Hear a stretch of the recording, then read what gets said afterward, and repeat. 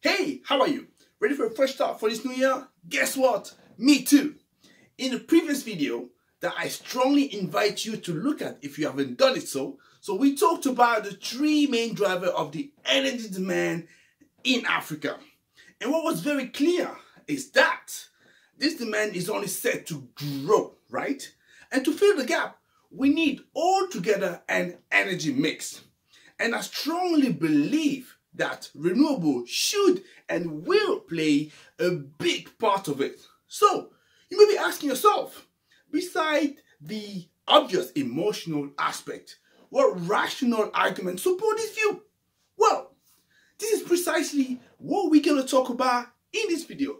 But before we do so, have you subscribed to our channel yet? If no, please do so. But if yes, great job. So do make sure you also press the bell to be notified of new video, and also leave a comment and share it if you like it.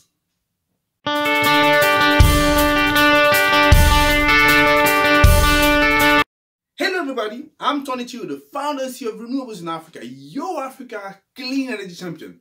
So whether you are a business, an investor or a professional, our channel is providing you with the right knowledge, the right insight and solutions about the sector for you to take the right informed decision and make the right move. Renewable energy is today a very trendy topic with more and more investment flowing into the sector. So if you make an exception of 2020, which was obviously a year impacted by the COVID-19 crisis, the last 5 years slow, right? We have $600 billion per year that have been invested into the sector. To give you a perspective, this is about 1.5 times the size of the Nigerian economy. So what makes renewable as attractive? Answer yeah.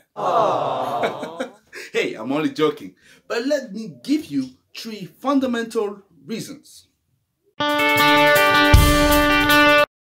Let's start with the money.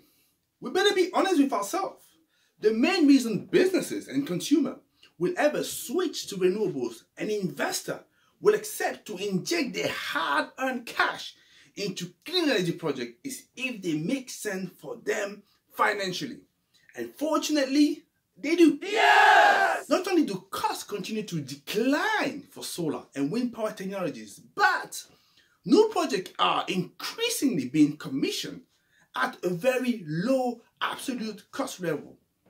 How does it compare with traditional power, would you say, right? Well, in 2019, 56% of newly commissioned utility-scale renewables power plant provided electricity at a lower cost than the cheapest new fossil fuel option.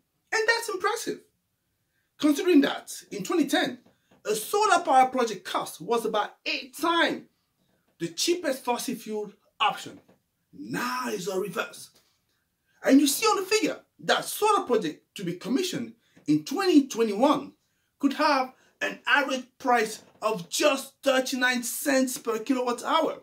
This represents a 42% reduction compared to the solar PV in 2019 and more than 20% less than the cheapest fossil fuel competitors, namely the coal plant.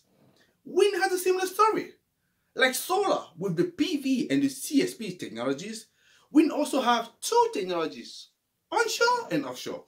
We covered that in a future video. But for now, what we can retain is that renewable power generation increasingly outcompetes fossil fuels.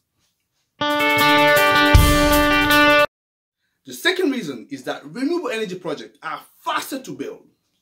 With technology maturing and learning aggregated, construction time have been improving over the last decade.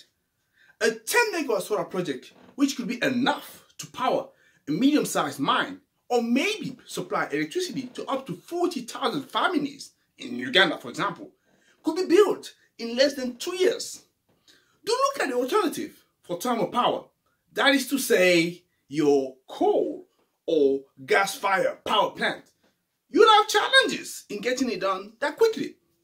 So, when we talk about providing power now as opposed to tomorrow to the continent and the world, you know what the right choice now is.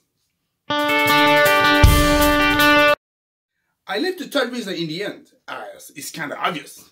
It says in the tin, renewable energy is cleaner, hence clean energy. But how clean? Very few people actually know. Check this picture.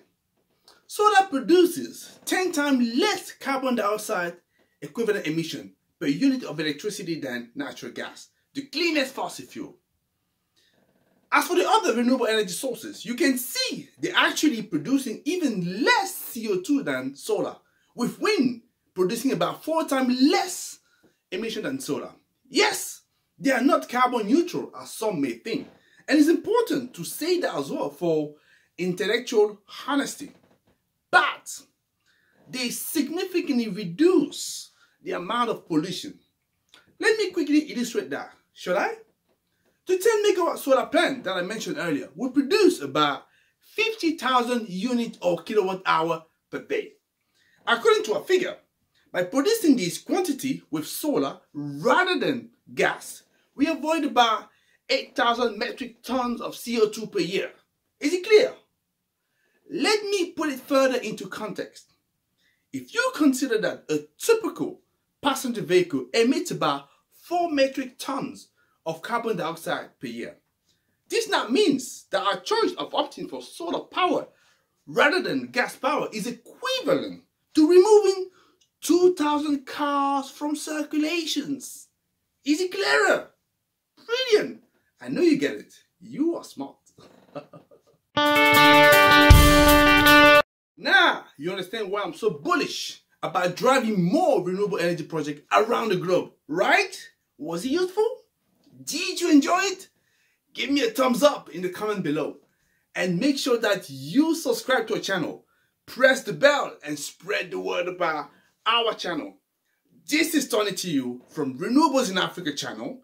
And all that I have to say is, have a wonderful day and may the sun be with you. Ciao.